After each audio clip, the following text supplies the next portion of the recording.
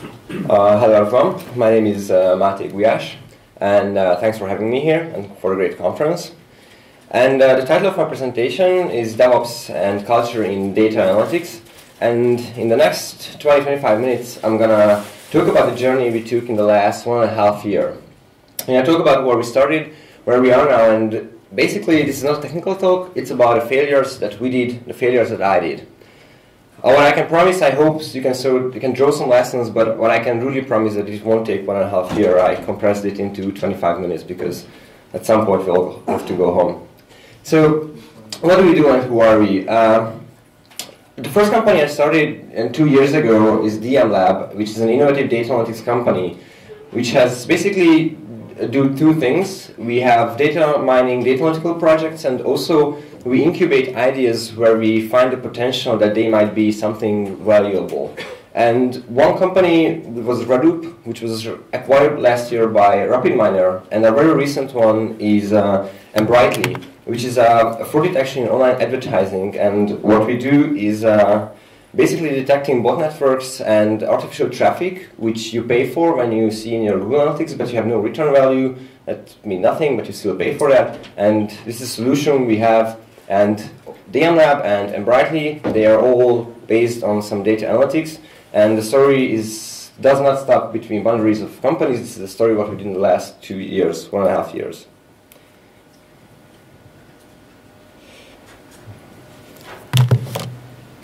So, where we are, DM Lab stands for Data Mining Laboratory, and we were faculty in the Budapest University of Technology, and this is a spin-off company, but excluding me, because I came from a different background, but the rest of the team has academic backgrounds, professors, teachers, PhD students at the university. And what we did when we started the company was prototyping, consultancy, and trainings and research projects. Now, the thing is with this that you have no product. So consultancy, what we do is we show prototyping, and those prototypes, they live for a month, maybe 2 months, but we don't have to maintain them. And trainings, you do things, and you do some other things in 2 weeks, but also you don't maintain them. And this was true for almost everything we did. We had no product, no service. And the thing that comes from this is we never needed for investments in code because we had no code in the future. We just write them for a very short living time. And the other thing is that data mining processes are inherently stochastic and by nature hard to test. And the other thing is that if you attended a data mining laboratory, just in data analytics, the testing, unit testing, integration testing is just not in the books. People don't really talk about it, and in my experience, they don't even practice that. And we all came from that. But what happened? What happened is that we had a shift towards commercial products and commercial services. And also we went to the cloud, and that posed some problems which we had to solve. So first of all, we had problems like we had no software versions, we had no version control, we had no testing, we had dependency versions which were chaotic. On the servers, we had servers and everyone had root permissions. So you can imagine everyone went and installed their own software, which created like a hell. And at the end, the biggest problem was that we did not know how to ship because we never did that. So when I joined the company, my task was to somehow create an environment and teach people how to do that, how to create a developer culture in a company which had not. But these guys were very smart. They were the best in the country, maybe even in Europe. So they were smart guys. They just had no background in what we were about to do. So I was there, and you see, I was this very enthusiastic guy because imagine the situation where you're asked to do something you love and you have this playing field ahead of you. So you immediately see the things you're going to build up there, right? So you see the tools, the processes, the codification you try to do. And I was very enthusiastic because I saw all the things that, oh yeah, in 1.5 years I'm going to go to this international conference and I'm going to talk about this magic we did, right? And yeah, I failed. Because people did not understand why we do it. So at some point we had testing. And one of my friends came in the morning, Monday morning, and he had his tests passed. He pushed the code into central repository, and then like 10 minutes later, he got an email from a guy who he never met, called Jenkins, that your test failed. And he was like, I don't know that guy, but my test passed, but what's happening? So the problem was that I did not communicate. I did things because I thought that these are good things, but I did not communicate what are we going to do. And the problem also is that I did not communicate where we are headed. So chapter 2, I was the communicator. What I did is I always communicated what we do. I talked to people, but it wasn't just one directional communication. I also went to them and asked, so what is your problem? Because another problem was that I did not solve their problems. I just tried to build something, but that thing had nothing to do with their problems. So the communicator, when I was this guy, is that I tried to find their problems. I communicated what we did. And, well, again, I failed. Why? Because we had too much changes at once. We had no time to learn them. And we realized that we need workshops and trainings so we can teach the things one step at a time. And also, what was really amazing, that these guys were really exciting. Just we tried to drop so many things on them at once that they were overwhelmed. And actually, personally, I made their situation even worse. I did not improve their work. I actually made it worse because so many new things happened at once. So the takeaway lesson for me was baby steps, right? One step at a time, a small one, which people can handle, that do not disrupt their daily works. And this was also something you have to be patient, because you can't just really build a Death Star by tomorrow. Because when I started, I thought like, so we start to use this tool Monday. I showed them how to do that on Monday morning. Tuesday we use it, and Wednesday we are senior users of the product because we use that for like 48 hours now, right? So we're experienced. So chapter 3, that I was the ghost. I tried to be invisible. Well, not in every day, but like at some point. So I still talk to people about the steps we should take. We always said one step at a time, and that step should have been a small step. Not to disrupt, be gentle about the changes also. And it was way better, but I still failed. Lucky me, I was in a company and not in Mortal Kombat, because I would be out of the game by now. So in chapter 3 we did fail because I did the right things now, just the prioritization was bad. I did not concentrate on the real business needs. I did solve real problems, but not the ones we should have solved, right? Because now I was very enthusiastic that I can solve the problem of my colleagues. Well, but the business wasn't just really regarding those problems. And also I did not understand the important problems, and I will talk about a little bit later, and I did not focus on them. So the takeaway from that chapter from that failure is that change what improves the most.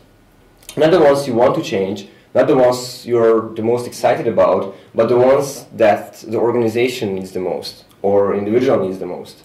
And sometimes that's a conflict of interest. That was a conflict of interest in myself, because I wanted to do something, but I knew that that's not the one I should do. But my personal, my professional excitement tried to drive me that direction, but yeah. So chapter 4, I was a prioritizing ghost. So I still wanted to do small steps, so one small step at a time, but that brings the biggest benefit in organization and the individual levels, and also to communicate it, why we do it and how we do it, and to promote what's the place we want to be in 1 month or in 2 months, because people have to understand the whole value chain and the whole road we want to walk by together, right? And finally, we did succeed, not in the time frame that was kind of allocated to this project, but at some point we did succeed. And it's hard to define success in terms of what we do or how we do those things. The way we actually arrived at the point where we could say that we did succeed was by understanding business needs and focusing on them. Mostly these things, these changes happened in me because I was the one who tried to do this. So this was the things I understood, and to also focus on culture. And if you remember, and this will come up later, when I was enthusiastic one and tried to do, I was really excited and motivated to do all those things. I was thinking in terms of tools, processes, and codification. And later on, I realized that this is not about tools and codification and processes, but it's on culture and communication. And I was really bad in those things. So when we arrived and we had success that drives us, that leads us to values and how we are living up to them. And this is especially true for me. So these are the values. The last two, I should have animation, but I don't have. So the last two is technical values. The first three is core values. This is how we label them. And I was a very integral part in defining those values. And the no-blame culture came because we wanted an environment where people can be honest and transparent about their mistakes. I mean, like, it's 10 minutes and all I'm talking about is my failures. And also the growth mindset, that it's not, the important thing is not who you are today, but who can be tomorrow. And even if you don't know, even if you like screwed up, it doesn't really matter until we don't go bankruptcy, but it doesn't matter because tomorrow you'll fix that and you will learn from that mistake. These are very interconnected. Honesty comes from the no-blame culture. We can be honest about our mistakes, about how we did, how we screwed up, and we have the growth mindset so we can improve ourselves. Again, everything comes down not about today, but who we are tomorrow. The technical values we have is infrastructure as code and automation. Automation is something I truly believe in and I always promote, because as we are a small company, you see, there are two things we do. We try to get clients and we try to survive. And automation gives us some competitive advantages we truly believe we need in order to grow something bigger, and at some point maybe the game is not about surviving. And infrastructure as a code is also something that comes from DevOps culture, and this was very strange for us because you see how we operated was we SSH into a server, we did something, and then we left the server. And when we went to you, so you define the infrastructure and the configuration on your machine, people were like, wow, I want to do that on the server. But yeah, you define something on your machine, that doesn't work. So that was something new for us. It's not new for you because you lived your whole life in this culture, but it was very new for us. And so also the thing is that we changed a lot in our culture, we changed a lot in how we operate, but the biggest change happened to me because I screwed up so many times. And the things I learned, and this is where animation should really go. So the one thing I have was patience, right? Because I was really very motivated, very excited. So I thought, everyone is excited. I'm excited, so you should be excited. And by tomorrow, we'll have this Death Star built. So I'm just push a button, everything's happened. But this is not how real life works. Also, understanding the important problems is hard. But to find the root causes in those important problems is even harder. Because you have to think through the whole value chain. And I was a technical guy, so the whole value chain I thought about was tools and servers.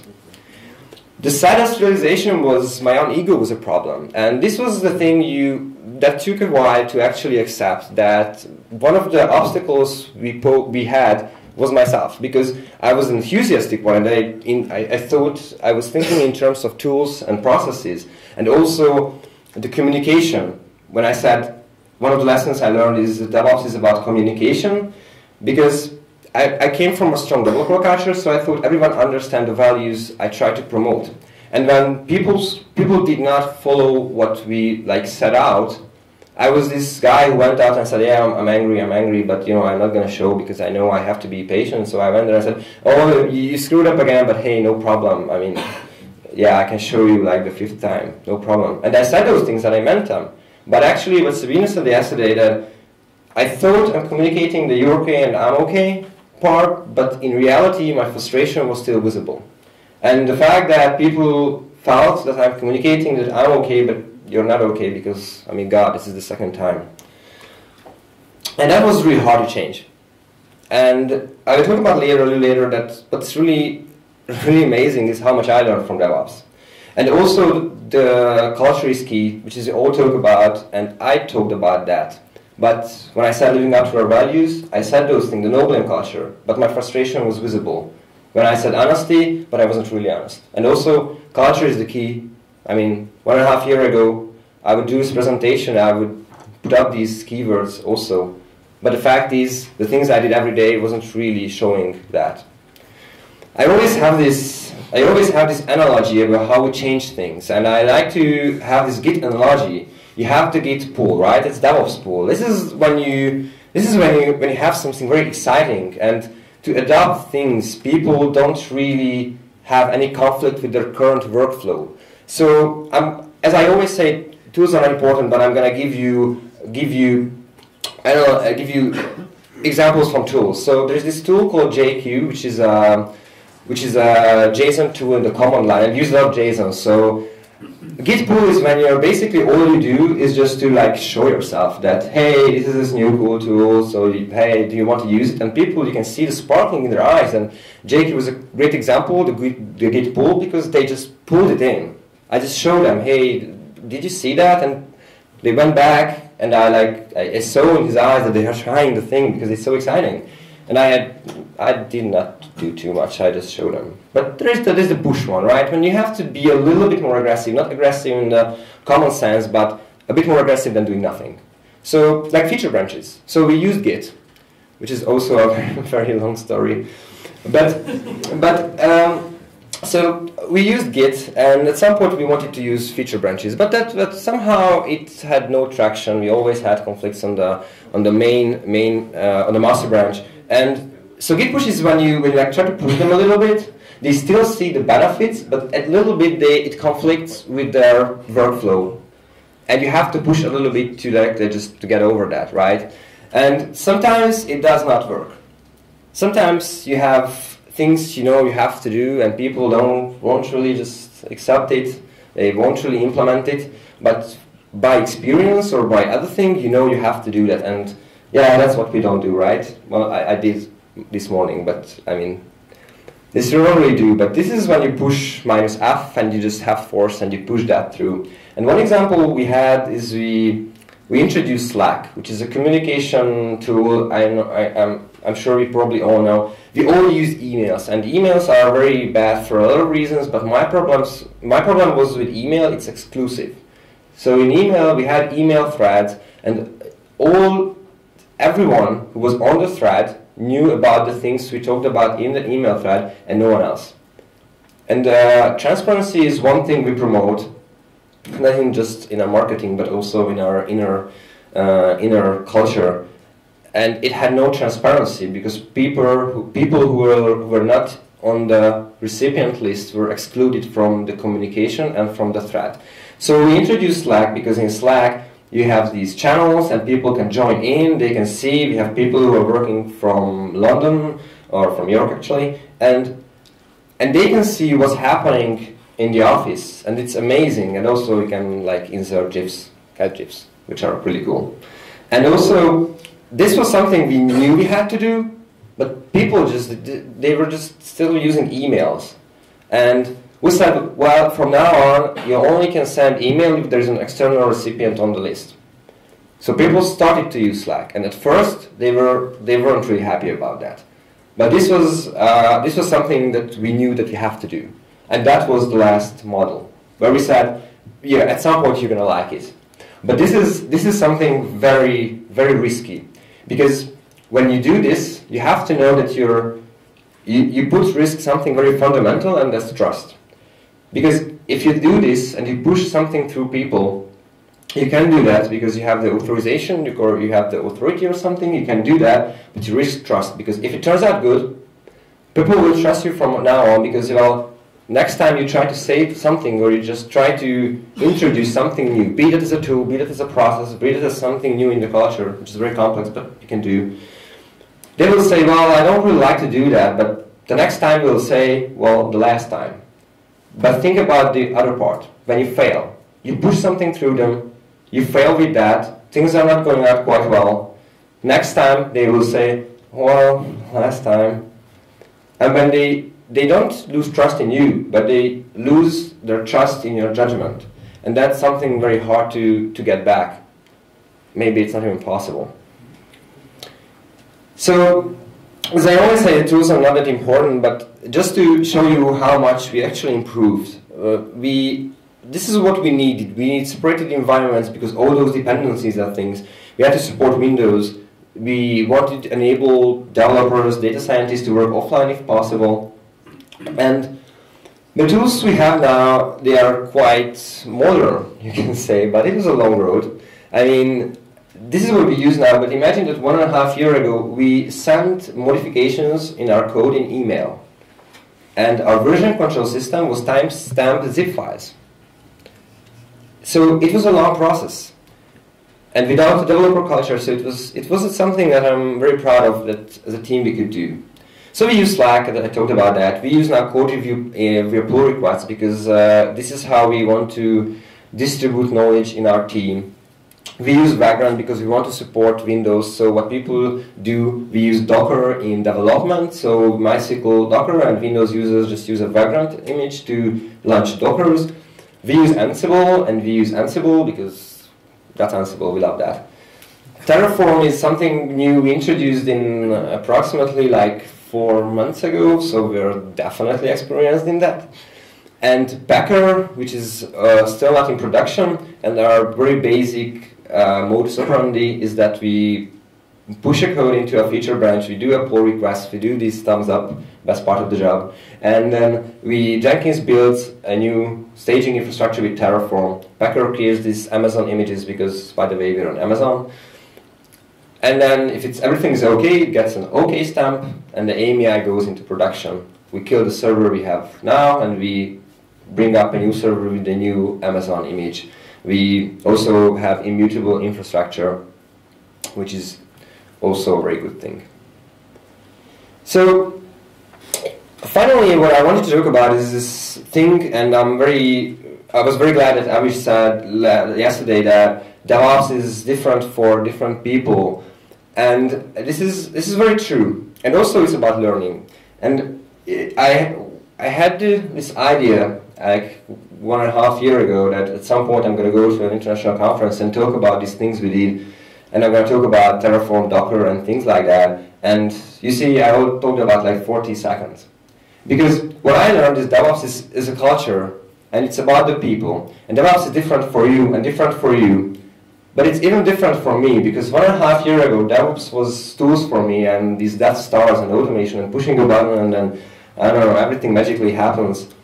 And I arrived because the environment changed, and I changed, and I learned, and probably I get more mature. And DevOps is now a culture, and it's about the people who I work with, and these are the people I work with. I'm pretty happy we have live streaming. Probably I'm fired by now. So it was a very interesting learning experience. DevOps, what I love DevOps is still part of the tools, but why I love DevOps, because it showed how much I have to learn, it showed about my weaknesses, about how I have to learn, and I learned a lot from that process. And as a team, we evolved. Now I can say we have DevOps capabilities, but that was a long journey. I learned a lot about my team, but especially about myself. Thank you very much.